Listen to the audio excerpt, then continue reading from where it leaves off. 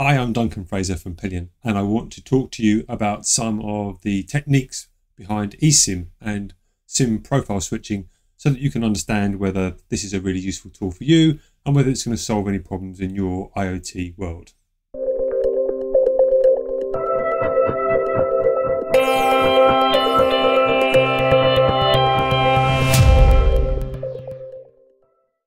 First thing I think to do is to talk about what an eSIM or an eUICC SIM card is. You're familiar with SIM cards for mobile phone use, and maybe you're already using cellular technology to connect your IoT devices. An eUICC has firmware on it and storage for profiles to allow you to change how your card appears to be, effectively to change the SIM card.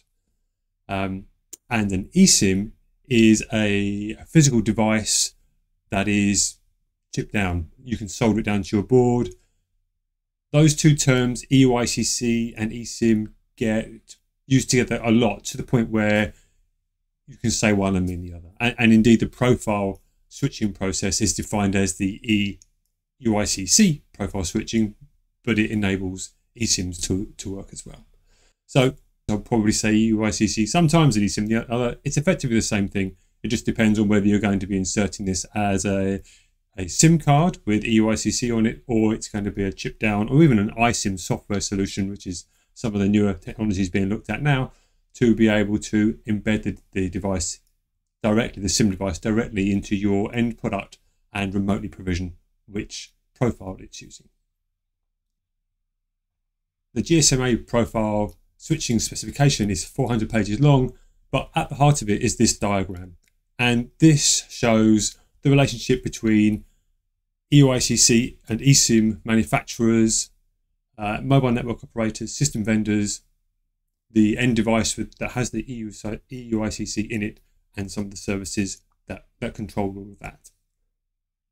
Right in the middle of that diagram are the two SMDP and SMSR blocks, and they're a good place to start. That's a subscription manager component of this system, and the SMDP, that's a subscription manager data preparation block, and just below it the subscription manager secure routing block. The data preparation block holds the profiles that the mobile network operator has prepared so that you can make use of them. You can have them downloaded to your eSIM when you're ready, and the secure routing performs that action. It's the secure routing element, which is the piece that we talk to when we say download that SIM, and the secure routing goes to the data preparation database, retrieve those and passes them down to the eUICC. So that central block, the subscription manager section, just about everything talks to that at one point and another, and so it's a good place to start there. At the bottom of that diagram, you can see the eUICC and the device, and that's the piece that you're going to be working with. That's your product. The secure routing element will download a new profile to the eUICC in your device. This means you don't have to do any physical changes. It gives you all the power to be able to manage your cellular network with different network operators, change different tariffs, deploy in new areas of the world that you didn't have when your device was first constructed or designed, but for which you now want to operate and now have fresh cellular requirements. Having the eUICC allows you to download those profiles in real time when you need them. That means that you can load up at the factory a bunch of profiles if you want, or you can leave it until you're in the field. There's always going to be an initial bootstrap connection. Typically the ones that we use are international, so the device will always be able to sign onto a mobile network, phone home, report that it's online, and wait for instructions for a genuine SIM profile for that region to be downloaded, switched, and then it takes up the identity of a regular card for that part of the world. So that's the subscription manager section and the device and eUICC section. Next, let's look at the mobile network operator who run the physical networks, or maybe they're a virtual network operator who runs special tariffs, sometimes very useful in an IoT world if there was a specific tariff you want. So in the world of SIM cards, there's a whole set of data that is on a regular single eUICC SIM card. There's an IMSI, an International Subscriber Management Identification Number. There's eUICC data. There are keys to get you off and on the network. So there's a whole series of different things that are on a SIM card that the local towers and the back-end systems of a cellular network will use to validate that, yeah, that's a real card, that's a real SIM card in a real module. I'm happy for that to join the network. I know who to bill it to. I'm confident that that is something that we can allow into our network that isn't going to disrupt things.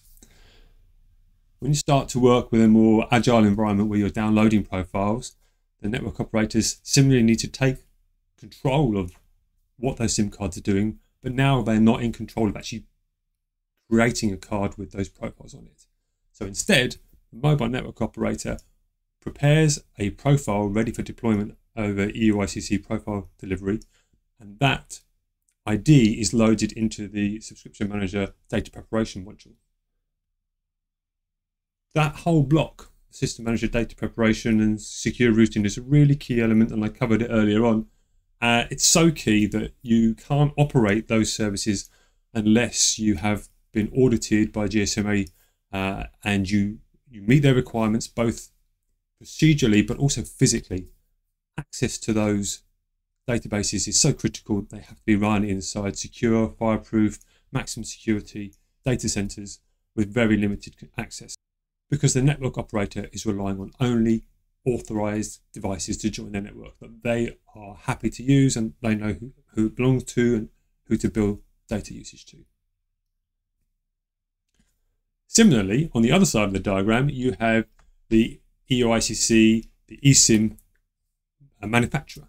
And the people who manufacture the cards and load up profiles in the factory, they also need to make sure that those cards are validated and available to receive a downloaded profile. So you'll see that over on the far side of the diagram, to the left-hand side, there is an that's the eUIC unit manufacturer diagram into the secure routing subscription manager block. And that's where we start to tie together. This is a genuine physical device card, eUICC card or eSIM, that is valid to download a profile from the data preparation section. So all the elements are playing together to say this is a validated card, this is a validated profile. I'm going to use the subscription manager section to be able to pull those two things together and only download if I'm happy. The last piece to really look at in this diagram is the machine-to-machine service provider or the network vendor. That's the people who you will work with to buy your cellular connectivity. That could actually be a mobile network operator directly, but more often than not in an eUICC world is going to be an independent company like Pelion, who are able to pull on multiple mobile network operators to provide profiles into their data preparation subscription manager section, so they can offer different vendors and different tariffs in different parts of the world in one service to you when you're operating your device. So typically you will have rules set up for which profiles to use in which devices. That could be country specific, it could be tariff or even product specific.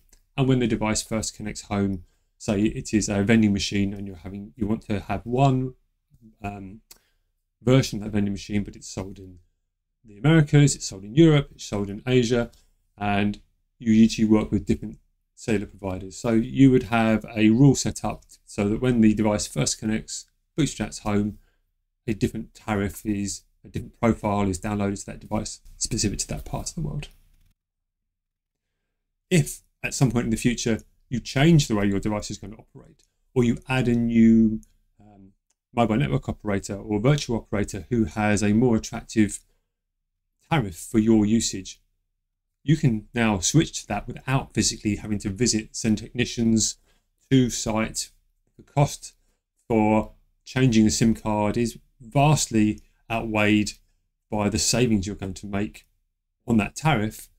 The cost of sending a person out to each unit is so much higher that this really becomes useful if you want to make those, when you want to make those changes without having to send people to site. And so you can always work with your service provider to take on board a new network operator who is able to push profiles into the subscription manager data preparation unit, and then the vendor can use the subscription manager secure routing block to download that to your eUICC device, do a tariff switch, a profile switch, and there you are, you're online again. So that's made sense, I hope, of this diagram and the process behind how eSIM, eUICC profile switching works. It's a really strong relationship between the vendors and making sure that they have profiles that only allow specific devices onto their networks. There's a relationship with the eUICC eSIM manufacturers to ensure that their devices are to spec, and only up to spec devices have their credentials loaded into the secure routing so that they can be they can receive those downloaded profiles, and the vendor, the company who is able to trigger those things in real time. If you have any questions, please drop us a line. You can use the contact form at pelion.com, or you can email me, and I'll be happy to look at whatever you've got to ask. Thanks very much.